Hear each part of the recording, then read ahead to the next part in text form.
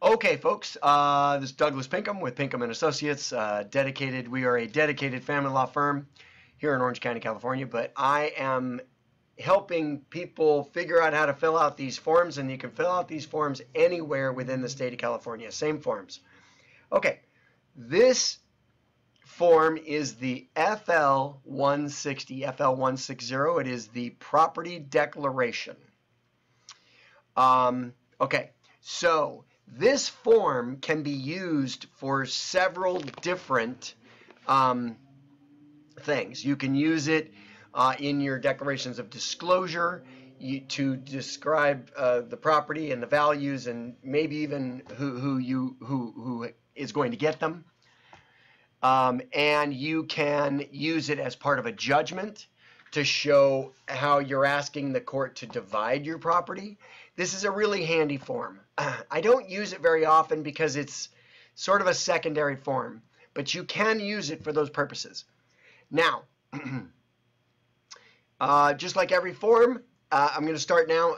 And by the way, if you don't see the form on the video already, you can hit a link below and print out the form, because I want you to have this form in front of you while we go over it. Okay, very good. All right, starting at the top. Just like every form, you're going to put your name, your address, and telephone. You can put a fax number in there. You don't need to put a fax number in there. And you can put your email address in there. You don't need to put your email address in there. And then attorney for, just like all the forms, if you're doing the forms for yourself, you're going to put your name in there. Here I've got client's name John Doe, so John Doe's filling this out.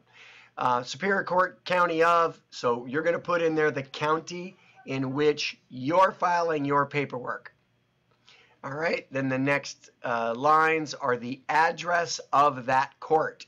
So if you don't know the address of the court, Google it, look it up, put the court address in there.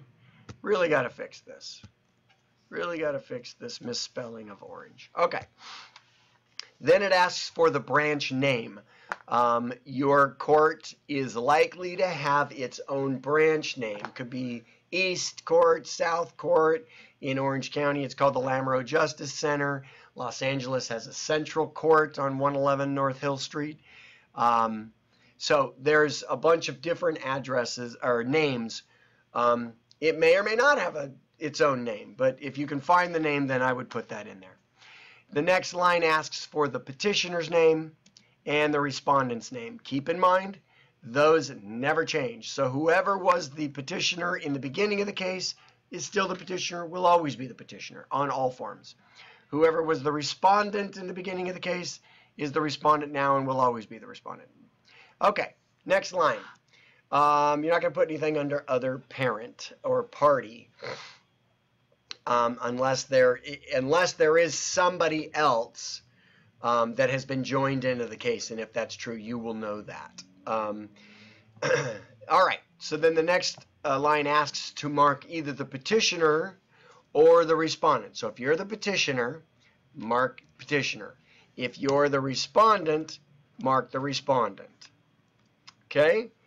Now, this form is asking you, this next line is asking you, are you going to list here the community and quasi-community property? Or are you going to list the separate property? So you can use this form to do several different things. If you want to use it twice and mark community and quasi-community property declaration, then you can mark that and then below put all the community property assets. Then you can fill out a second one and mark separate property, and you can mark all the separate property items. For a judgment, you really need to just divide the community property assets.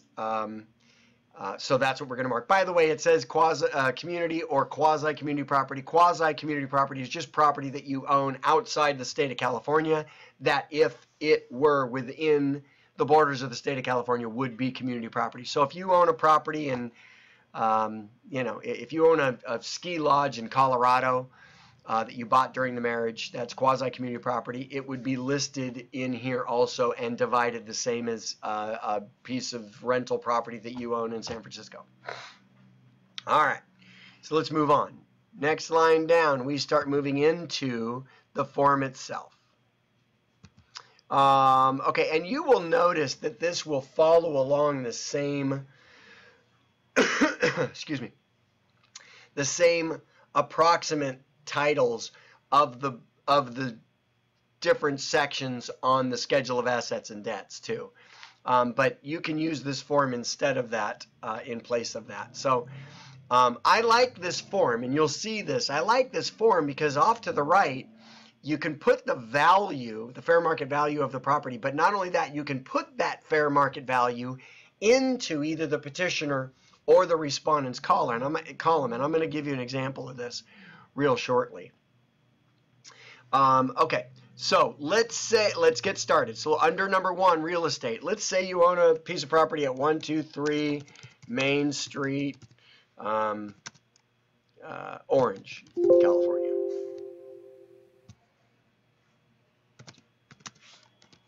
All right, let's say you acquired that during the marriage, but let's say that was in March of 2016. Then you're going to put that there. And then let's say the gross fair market value today, and you can ask around or you can Zillow it, which are horrible, you know, Redfin, any of those online valuation websites.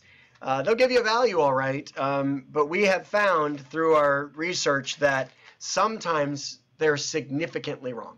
But if you need to get a value and you have no other value, you could use that value, or you could ask some real estate agents in town, or you can look down the street and find out what your neighbor is selling your model house for. Okay, but let's say you know that the value of your house is $825,000. All right, and then we'll go to the next one, and let's say, for example, you know that there's $456,000 of debt on the house. I'm going to say $455,000 just for a specific reason here in a second. Okay, as you can see why probably.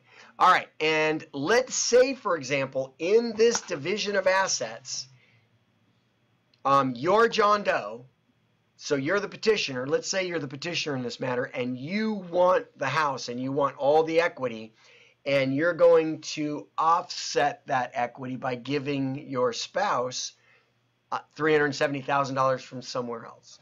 But if that's the case, if you're going to take the house and you want the house, we're going to put the entire $370,000 in your column, and we can put a 0 in your spouse's column, in the respondent's column. Let's say you also own 456 Tall Street in Brea, California. All right, I'm going to say yep. All right, and let's say you bought that a couple months later. Let's say you bought that in June of 2016. Let's say that one's worth $650,000, and let's say you guys only owe $280 on it. All right. Magically, that happens to be exactly $370. So I'm going to actually pick a different number. I'm going to say $250. You guys owe $250 on it. That leaves $400,000 worth of equity, and let's say this property is going to go to your spouse. So put 0 in your column and $400,000 into their column. All right. Now just real briefly, if we go to the back of this form, excuse me, let's go to the second page of this form, and at the bottom you can see that it is, on the very bottom it says total assets. It's adding all of these numbers up for you. So that's why we use this form. It's a great form for a couple different purposes. All right, so let's do property. Let's say assorted personal property to wife. don't really know when we acquired it. It's throughout the marriage. But let's say the gross fair market value, and by the way, for furniture or personal property, that's the value that you would get if you put it on the curb and sold it at a garage sale. So let's say that she's getting half of the, or most of the furniture in the house, and that's valued at $1,500. And again, she's getting it, so let's put 0 in your column. Let's put $1,500 in your column. Or, excuse me, 0 in your column, $1,500 in hers because she's getting it. But let's then put assorted furniture to you. And let's say this one's worth $500 because you're getting a lot less. And let's put that 500 in your column and 0 in wife's column. Now let's go on to jewelry. Now this form's a little interesting. So you need to understand about jewelry. If you gave your spouse a ring or a a necklace or bracelets, whatever, bunch of different earrings, whatever you gave her, if it was a gift, you need to understand that's her separate property. So you're not going to list it on here as community property. By the way, going back up here. So let's say we marked this community property. That's not community property because that's her separate property. It was a gift to her. So it wouldn't technically go on here. You could list it, her jewelry, and you could put separate property. And then have nothing listed. That would be fine so that you're not looking like you forgot it or neglecting it. You just, it's her separate property, so you don't have to list a value. All right, vehicles. Let's say you own a 2015 Ford F-150. Most popular vehicle in the world. All right, so you put, then you got it, let's say you bought that in August of 2017. Let's say it's worth $41,000. By the way, you can get a value of the vehicles using trade-in value on kellybluebook.com. We use trade-in value at the courts most of the time because the judges know that you could drive that car, scoop it up, drive into CarMax or one of those types of dealers, and they'll write you a check on the spot. You may not get full trade-in value, they're a little bit less, but at least that's a number that we can work with. And if we do trade-in value on your car, and we also do trade-in value on the other party's car, theoretically they even out because it'd be the same relative difference in values if you both used private property sale on both. So, but we use trade-in values so that we're using a value that we know we can get tomorrow. And let's say you, just like most of us, let's say you you owe money on that car. Let's say you still owe $28,000, and let's say you're taking that truck, and you want that truck, so you're getting that full $13,000 worth of equity. And then we're going to move on, and let's say there's a 2018 Mercedes S550. That's an expensive car, and you bought it. Let's say you bought that in. Let's say you bought that in May of 2018. And that vehicle was $82,000. And you owe $83,000. Yes, you can owe more. Now, you bought that during your marriage. The reason I'm bringing this up, and let's say that your spouse is keeping that car. Notice I put negative $1,000 there. If you bought this car together during the marriage, the vehicle itself is a community property asset, but the debt on the property is also a community property debt. So if it's a negative number and your spouse is taking that and she or he is promising to make all the payments, and in this judgment it's given to that person, they're going to be responsible for that, so they get that negative number over there. All right. Then let's say, for example, you go through each of these, by the way. Let's say there's no savings accounts. It's rare, but there might be no savings accounts. Then let's go on to checking accounts. Now listen, there's other assets. There's a whole page here where you're going to go through cash, life insurance policies if they have a cash surrender value, stocks and bonds, mutual funds, retirement accounts, pensions, IRAs, profit sharing. If you have any accounts receivables on a business you own, you'll list that there. If you own a business, you need to put the value there. And if you have any other assets, you're going to list it down here under other assets. All right, so I wanted to get down here because I wanted to get an idea of what the difference in these values are, just for example purposes. 83, so the difference is 17,000. All right, so let me get back over here.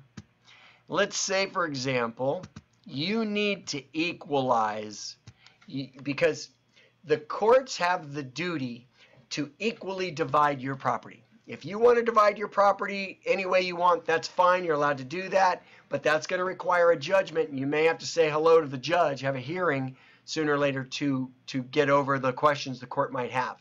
But if you're trying to submit a judgment without ever going to court, you're going to have to make sure that the assets and debts at the bottom of these this chart or whatever chart you use is even. The court only has the authority to divide your property 50-50. So, and property and debts. So let's say, for example, you have a checking account at Wells Fargo, and let's say that you acquired this during the marriage. So we'll just put during the marriage here. And let's say today there's $37,000 in that account. All right, and there's no loan against that money, so there's $37,000 in value.